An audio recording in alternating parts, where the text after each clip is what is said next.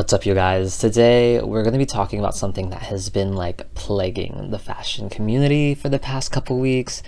And it's a really big important topic, and so I wanted to give like a dedicated video to one, educate people on like the whole rundown of what's been happening up until today, and two, to open the discussion of how we as a community even move forward from all of this.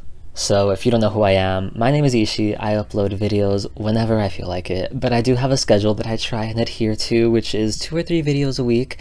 And I make videos about something that I love, which is high-end luxury fashion created by world-class artisans. Okay, so if you love that too, then you go ahead and you subscribe. So obviously, before we get into this, there is going to be the topic of child abuse, child pornography. So if that's not something you're comfortable with, this might not be the video for you. What has happened? Basically, Balenciaga has been caught up in this PR nightmare where their campaign has been believed to be linked to imagery of the abuse of children. And so this began November 16th, 2022. Balenciaga launches their holiday campaign. This campaign specifically was shot by Gabriel Galimberti, and he's known for images of people with their possessions. One of those being, I think, called Toy Stories, so this was very like modeled after that. And then the second campaign was for their 2023 campaign, and it was in an office setting. This was shot by a completely different photographer, as we'll get into later. However, the issue with both of these is that one featured children holding what seems to be teddy bears wearing BDSM inspired accessories, and the other campaign featuring documents from a legal case called the United States versus Williams, in which the Supreme Court decided that the distribution or advertisement of child pornography was not protected by the First Amendment, aka free speech. So more information about that document. This case was of our Mr. Williams, who, after being searched with a warrant, was found to have 2 hard drives containing illegal material of children performing sexual acts. He pled guilty to the possession of child pornography. However, he pled not guilty to the charge of pandering child pornography, which means essentially when he was being like talked to by an undercover cop, they were like trying to exchange photos, and he had told them that he would give them photos in exchange for ones that they had. I guess he was trying to like limit the amount of punishment that he would get by saying that simply talking about exchanging materials is not necessarily illegal, as we're having them is illegal, right? This went to like 2 different courts, and then when it got to the Supreme Court, they decided that advertising child pornography, whether or not you have it in your possession, is still an illegal act, which is not protected by free speech. Obviously, the campaign drops, people immediately are outraged, as they should be, and on November 23rd, Gabriel issues a statement, emphasis on statement, not an apology, where he says, "As a photographer, I was only and solely requested to lit the given scene and take the shots according to my signature style. As usual, for a commercial shooting, the direction of the campaign and the choice of the objects displayed are not in the hands of the photographer." He then goes on to say that if you were to search for pedophilia on the internet, you would find images worse than the ones he took. Interesting choice of words. And then he further clarifies that the photos containing the legal documents were shot by another photographer and not by him. So he's really just trying to not be caught up in this. if I was hired to go do a shoot and I showed up, right, and there was like literally like a minor holding a vibrator, I wouldn't shoot it, right? And like I can totally maybe empathize with him on not understanding maybe what he was shooting, because when I first saw the images, honestly, I didn't think much of it, and it wasn't that I was like, oh, I don't care, but I just didn't really draw the connection between BDSM and the teddy bears. Obviously, upon further inspection and really like looking into it after having other voices, you know, speak out, I was able to see that more clearly. I'm not someone that's in the BDSM community, so that's probably one of the reasons why it didn't really strike a chord with me when I first saw the image. So after about a week of just people rioting on the streets of the internet, Balenciaga finally issues an apology on an Instagram story. So basically they sent out an apology, and it was to say that they made a mistake by featuring children alongside their plush bear bags, and that they should have never been together. And they also wanted to issue a follow-up statement a few hours later that the inclusion of the Supreme Court documents mentioned earlier were not known to Balenciaga to have appeared in that campaign, and that they were set there by the production company that Balenciaga had hired. On November 25th, Balenciaga files papers in a New York court initiating a $25 million lawsuit against campaign production company North 6 and set designer Nicolas Desjardins, who also worked on the Beyoncé Renaissance cover artwork. Balenciaga also claimed that the Supreme Court papers were placed in the photographs without their knowledge, and that they had led to false associations between Balenciaga and child pornography.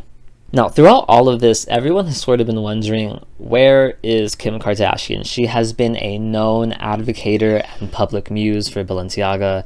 Every single custom look that she wears is head to toe, you know, custom Balenciaga.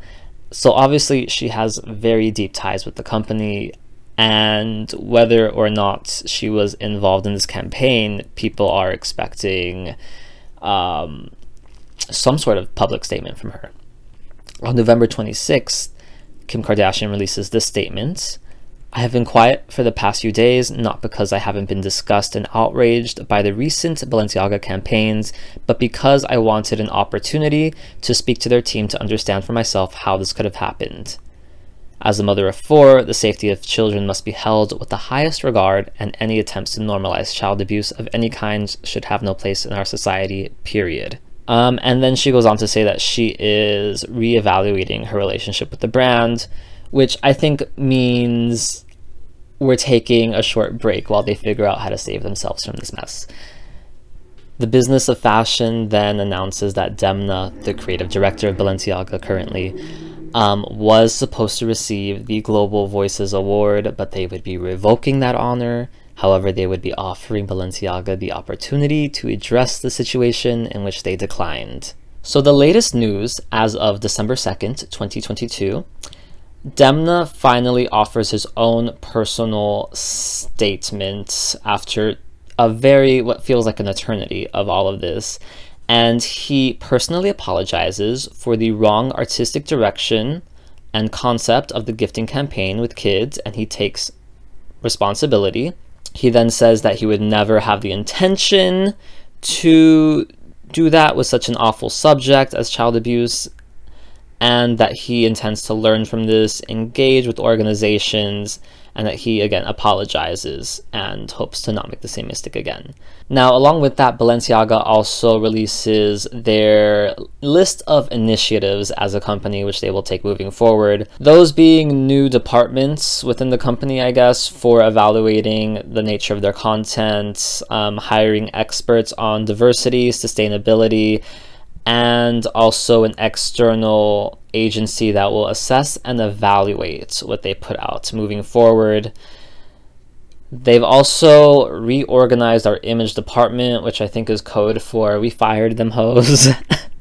They'll no longer be going forth with their lawsuit, which I think is very smart on their part, because at the end of the day, like, this was their campaign and they put it, like, the image came from within. Like, you don't go to an external company and have them create like your concept for spring 2023, because they're not a fashion company. You bring the fashion, you bring the fantasy, they bring the props and the set, and really at the end of the day, like, it wasn't that document specifically. Like, I think if that document was found, it would have been weird, but you wouldn't have been able to tie it to anything. But the fact that it was there as this sort of like extra little tidbit, like, oh, if you find this, you know, and then you can link it together, and it was weird. They're also donating money to different organizations, which is nice.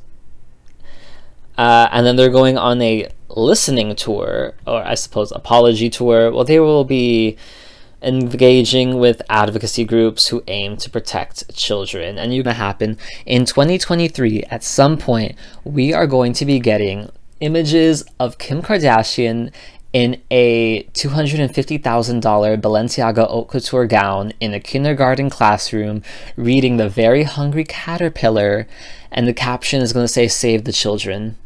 And I just know that's going to happen, and I'm already tired of it. Now, personal thoughts and opinions on this, I mean, I just think it's really uncanny, the different ways that this campaign was connected. I just think it was so well thought out and planned and detailed, and that for me is what really like scares me about it, is that it just felt really thought out. I don't feel like he wanted to advocate for child abuse, him being Demna, but I do feel like child abuse was supposed to be, like, I feel like it was on the mood board. Also, if you guys don't know, BDSM stands for bondage, domination, sadism, masochism, and it's very rooted in the giving and taking of power, which child abuse also has its roots in, because you have a very clear power dynamic with someone who is more intentional and understanding of what they're doing, and somebody who really has no choice but to submit because of fear, resources, physical power. So I think for me, it crossed so many lines, and that's what brings me to my next point, which is, as a community now, how do we all move forward? Because I think that part is not so black and white. You know, what happens to the people who really thought that Demna was an icon of the times? And he certainly is. I mean, he changed fashion. Like, whether you move forward from this, completely removing him from your atmosphere of even thinking about, you know, like, he changed fashion. So what happens to the people who felt like this was, you know, like a once in a generation, a once in a decade designer, that have a wardrobe filled with beautiful, like, archival pieces from his collection? Are those things worthless now? Are they not allowed to wear those things or love those things? Does that love disappear because of something that somebody else did? You know, I personally own a little bit of Balenciaga, and I even have this hoodie that was on my wish list for like a year now, and I was finally gonna get it, and that order is canceled now. But like, I'm still on the fence of like, well, I've been wanting this, I've been loving this, like, truly from the bottom of my heart, from a genuine place. Like, every time I went to the boutique and I tried this on, my heart was just like singing, you know? And now it's like, when I talk about it, I'll get a message about how, like, that's not okay. And it's like, what's not okay? Like, the love that I have for this garment is like not okay anymore, you know? Sorry, I keep touching my hair because I hate the way it looks. So do you sell your Balenciaga? Do you still wear your Balenciaga? Some people are even burning their Balenciaga, which I find, like, is it a form of activism? Like, obviously there is symbology. I don't think that's a word. Symbolism. There is symbolism behind it, but at the same time, to me, it's a little bit cringe, because it's like, if you're burning your Balenciaga, or you're advocating to, you know, throw it away, or it's canceled, or it's done, some people literally, they work so hard, they save up thousands of dollars, and now you're just like, well, Like, if you wear that, you may as well be waving a flag that says you advocate for the abuse of children. You know, you are the #1 fan of pedophiles worldwide, which is crazy. Like, that is literally, like, you're insane. Like, you have a mental issue, because it is not that black and white. Like, it is not. It's not. So for the people who are burning their Balenciaga, I just find it to be like a little bit out of touch, you know? Like, we're in this space right now, especially in the United States, where a lot of people are scaling back. A lot of people are being laid off. There is a recession incoming. A lot of people will be laid off after the holidays, you know, once all of the retail chains don't need their workers anymore. Like, you are going to get fired. And you have people on the internet burning like $10,000, $20,000 worth of bags and shoes, and it, like, for what? So that you can like make a statement, and it's like you're literally burning cash. Like, you're burning so much money on camera. Like, I could never burn one of my babies. Like, literally, I will sing to my clothes. I love them. When I buy them and bring them home, I have this whole welcome home ceremony, and it's like, I would never throw away my Balenciaga clothing things. They're literally my kids. So like, sorry, I'm just so heated, because I'm like, how could you do that? How could you just, did you ever even love that thing? Like, why did you buy it if you were so willing to burn it? Like, that's so crazy to me. Like, that is like mentally unstable. It's almost as mentally unstable as this hair that's on my head. I need a haircut. Oh my God, don't look at me. To this, and whether you own Balenciaga or not, if you're in the fashion community, there's no escaping it. You probably know someone who owns a piece of Balenciaga. How do you handle that when they wear it? Like, how do we as a community move forward? How are you choosing to move forward? And, you know, just like, let me know, like, honestly, because I'm not trying to put out a statement of like, this is how we move forward. This is like, Balenciaga is either canceled or not canceled. And like, now, like, I want an open discussion of like how we progress and grow.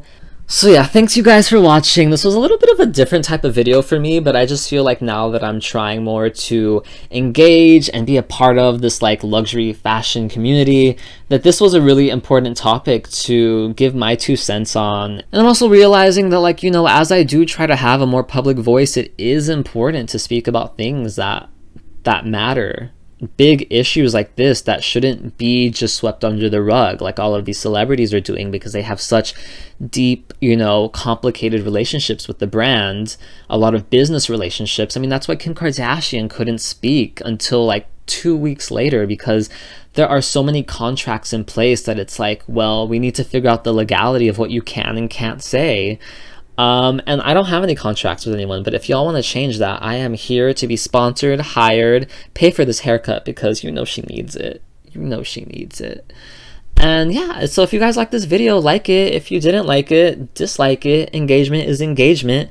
And I will see you on the next video, which will probably be a lot more of an easier experience. I will have a haircut, and I will see you next time. Goodbye.